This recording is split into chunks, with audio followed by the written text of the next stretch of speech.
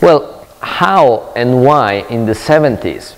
Well, I can tell you several stories about that, because for sure the inspiration, or if you want, the clear vision of the entire mission, it was coming from a man, from Umberto Einaudi, that you saw in the video.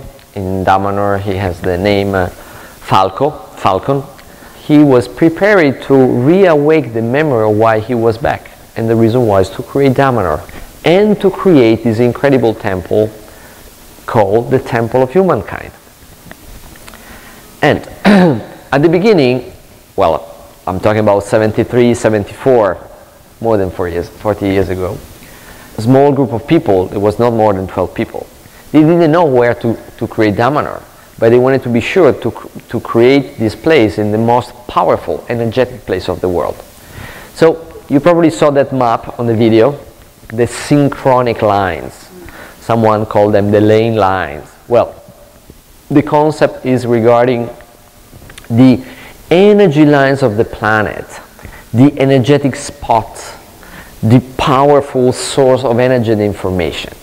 So we talk about 18 synchronic lines, 9 that are moving horizontally, and 9 that are moving vertically. They are crossing all over the planet. They are made of energy, so we cannot see with its eyes, but we can perceive them through an astral travel, through a mystical journey, through mediumship, through channeling. And in all the history of the humankind, where these lines, they was touching together, crossing together, well, exactly in that point there was source of energy or source of power. And it's not a case that pyramid, step pyramid, temples, important civilization, important city, they was always located exactly in that point.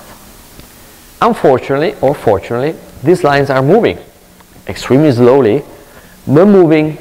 It takes, hundreds and hundreds of years, but because they are moving, places that in the past they was extremely important, now they are not.